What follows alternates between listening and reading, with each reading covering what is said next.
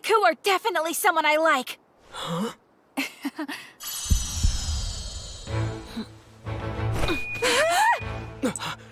This is... the Silver Pearl? Lady Towa. You have once again demonstrated that your taste is truly impeccable. Give my regards to that madam of yours, yeah? In the meantime, could you please overlook Setsuna and Moroha's pearls?